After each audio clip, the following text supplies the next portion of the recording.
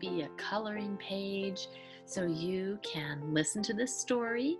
I'll show you the pictures, and I think that this is one that you're really going to enjoy. I know it's a favorite of everyone's.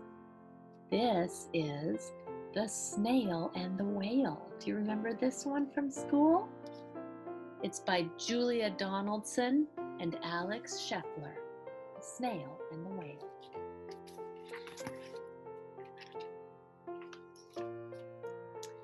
This is the tale of a tiny snail and a great big gray, blue humpback whale.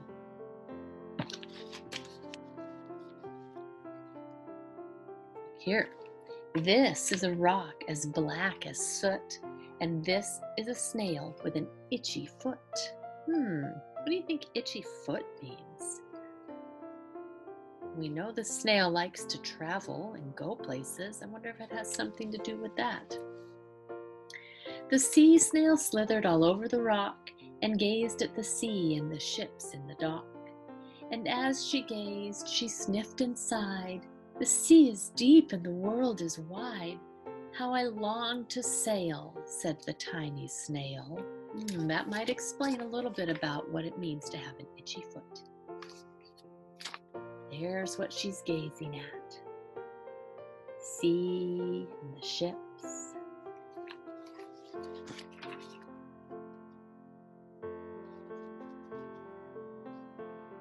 These are the other snails in the flock, who all stuck tight to the smooth black rock and said to the snail with the itchy foot, "Be quiet, don't wiggle, sit still, stay put." But the tiny sea snail sniffed and sighed, then cried, "I've got it, I'll hitch a ride." This is the trail of the tiny snail, a silvery trail that looped and curled and said, "Ride wanted around the world." Do you see on the rock how she wrote, "Ride wanted around the world"? I wonder what's going to happen next. Do you think someone will see her message? Oh my goodness. Look at that. This is the whale who came one night when the tide was high and the stars were bright. A humpback whale immensely long, who sang to the snail a wonderful song of shimmering ice and coral caves and shooting stars and enormous waves. And this is the tail of the humpback whale. He held it out of the starlit sea and said to the snail, "Come with me." And look at that.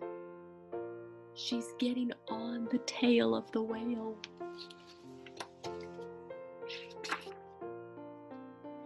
This is the sea so wild and free that carried the whale and the snail on his tail to towering icebergs and far off lands.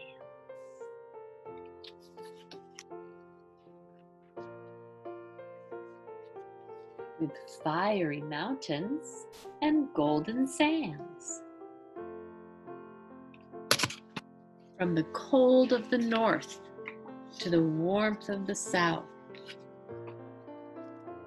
These are the waves that arched and crashed, that foamed and frolicked and sprayed and splashed. The tiny snail on the tail of a whale. She got splashed by those big waves, but she's hanging on tight. These are the caves beneath the waves, where colorful fish with feathery fins and sharks with hideous toothy grins swam past the whale and the snail on his tail.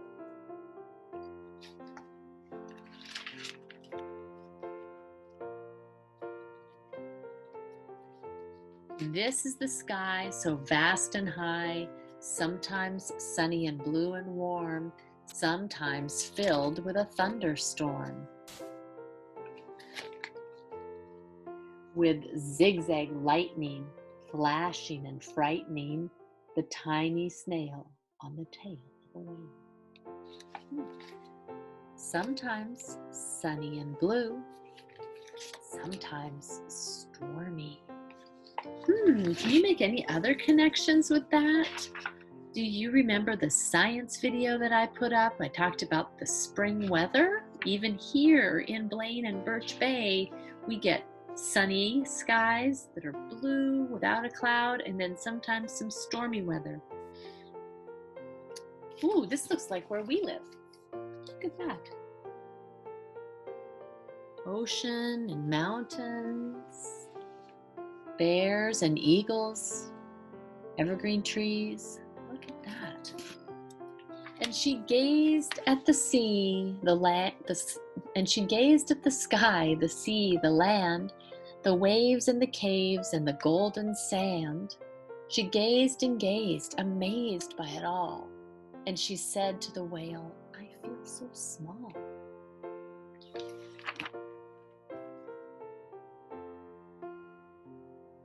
But then came the day when the whale lost his way. These are the speedboats running a race, zigging and zooming all over the place, upsetting the whale with their ear-splitting roar, making him swim too close to the shore. Uh-oh, what happened? This is the tide slipping away. The whale got confused by all the boat noises. He swam too close to the shore, and then the tide went out. You've probably seen that in Birch Bay and in Blaine Harbor and Drayton Harbor.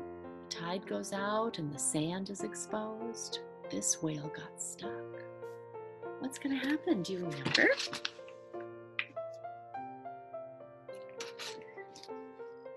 This is the whale lying beached in a bay. "Quick, off the sand, back to the sea," cried the snail. "I can't move on land, I'm too big," moaned the whale. The snail felt helpless and terribly small. Then, "I've got it," she cried, and started to crawl. "I must not fail," said the tiny snail.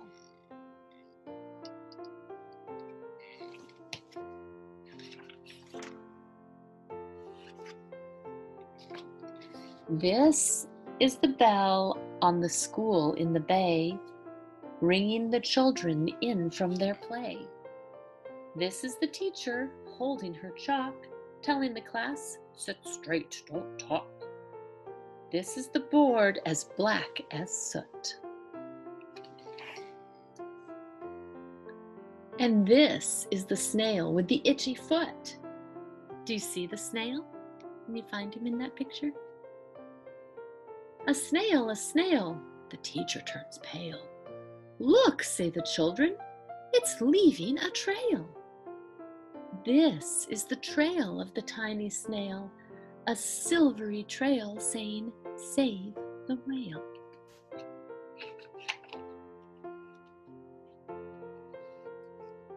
These are the children running from school, fetching the firemen digging a pool.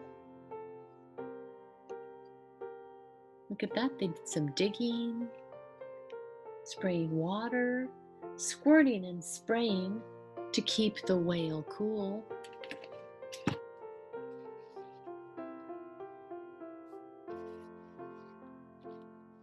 And this is the tide coming into the bay, and these are the villagers shouting hooray, as the whale and the snail traveled safely away.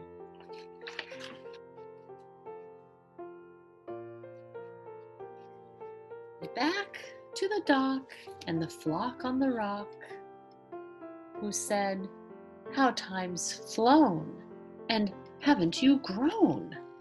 Look at that.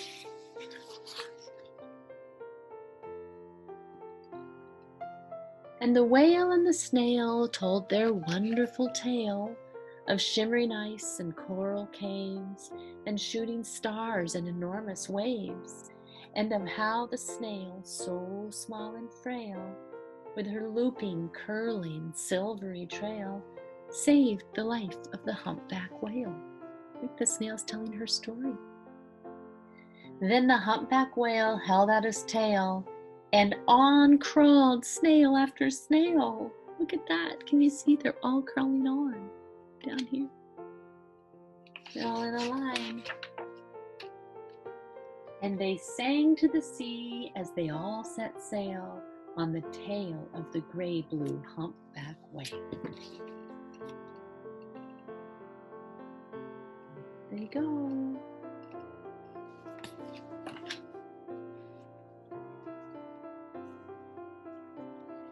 Isn't that a great story? Wow, I love that story because it rhymes, and I also love it because it tells a story about people helping someone, the whale in this case. And I also love it because that snail listened to her heart and she went off on an adventure when she needed to.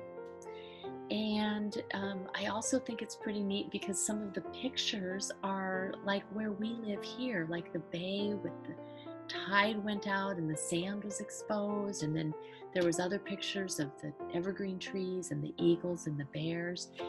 Anyways, I think this is a really great story. I hope you enjoyed it.